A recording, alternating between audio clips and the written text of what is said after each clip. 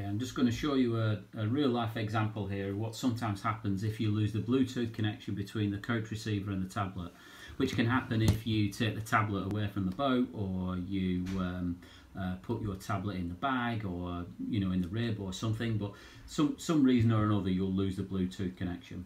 So what I'm going to do here is I've got the coach receiver here. I'm just going to switch that off. So that's now off, so we're not getting any live data anymore. We'll see that we've lost the connection here. I'll turn the coach receiver back on again.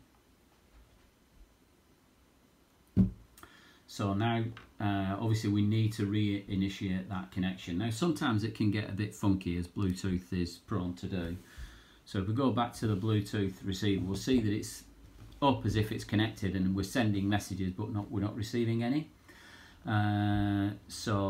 What we need to do is we need to press quit, open up the app again, press connect,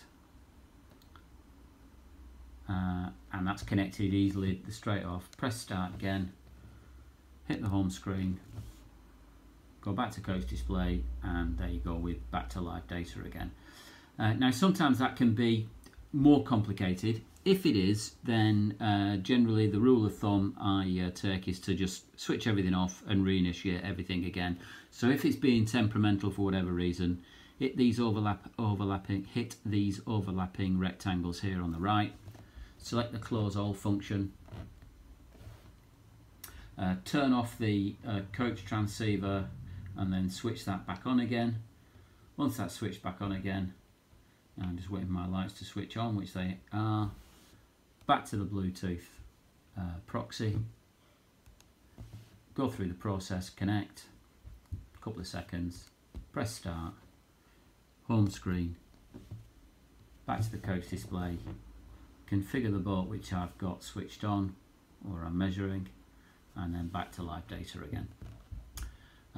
Yeah, so that's not unusual if you lose Bluetooth connection between the tablet and the coach receiver, and that's the correct way to reinitiate the connection again. But hopefully that won't happen too often.